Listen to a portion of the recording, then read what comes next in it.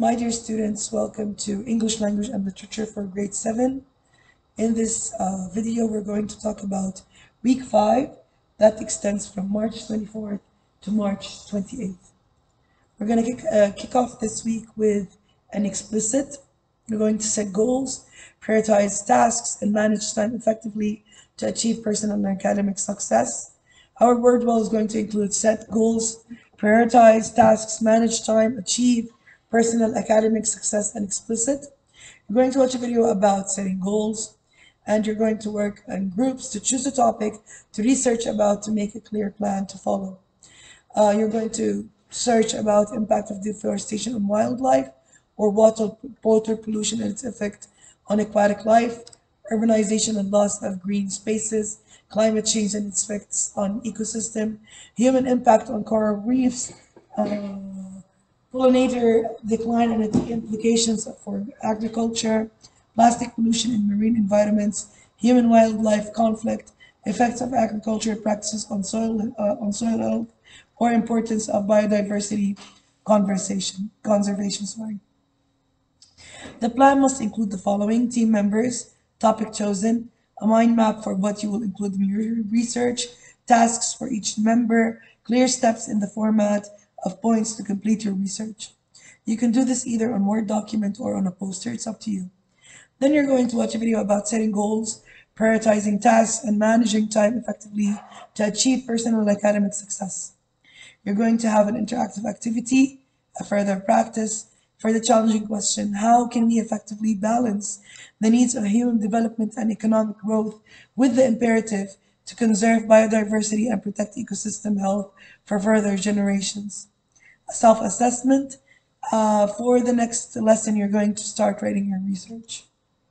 For lesson 2, you're going to formulate research questions related to human interactions with the ecosystem. You're going to draft your research.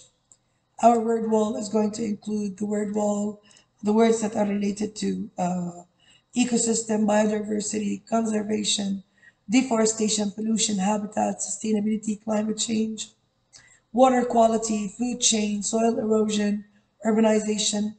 In this video, we're going to watch a video about how to formulate a strong research question, an interactive activity. Then you're going to watch a video about how to write a research paper, another interactive activity, a further practice. For the challenging question, I would like you to write the features of an interesting research question, a self-assessment. For what to do tomorrow, I would like you to evaluate the resources that you used. Are they primary or secondary? For lesson 3, you will have another explicit, which is analyzing and evaluating information. By the end of this lesson, you will be able to analyze and evaluate information to make well-reasoned judgments and decisions. Our word wall is going to include analysis, evaluation, critical thinking, reasoning, judgment, decision-making, logical, rational, evidence, argument, conclusion, inference, synthesis, perspective, and bias. You're going to watch a video about evaluating a source's reasoning and evidence, an interactive activity. You're going to watch a video about scavenger hunt, and in groups you're going to search for the following in the library: a book on ecosystem, a newspaper or magazine article discussing pollution, a printed map of Jordan, a website containing reliable information on planet Earth, a video tutorial explaining reduce, reuse, and recycle, a social media post sharing information about an environmental initiative.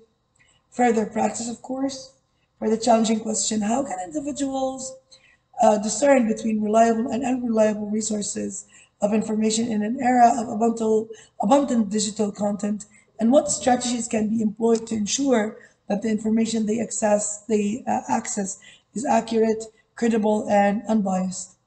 A self-assessment. And for what to do tomorrow, I would like you to evaluate if sources you found are primary or secondary after watching the video below. Now we're going to go for lessons 4 and 5.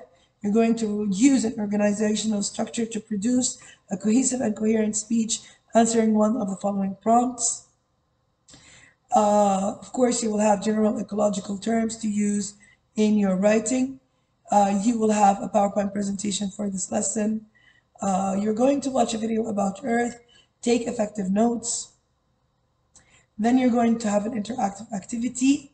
Uh, you're going to refer to the interactive activity to assess your information after watching this video about climate change.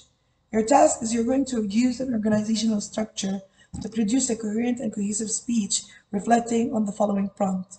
You're going to imagine Earth whispering to you, sharing its stories of vibrant ecosystems, diverse creatures, and breathtaking landscapes. Now picture its worried murmurs about rising temperatures, polluted rivers, and disappearing forests. You're going to write and deliver a powerful speech that amplifies Earth's message. Further practice and a self-assessment, a challenging question, and for what to do tomorrow, you're going to write, in your opinion, can a speech manipulate people into believing something that is not true? Can't wait to start this fruitful week with you guys. All the love and respect. Peace out.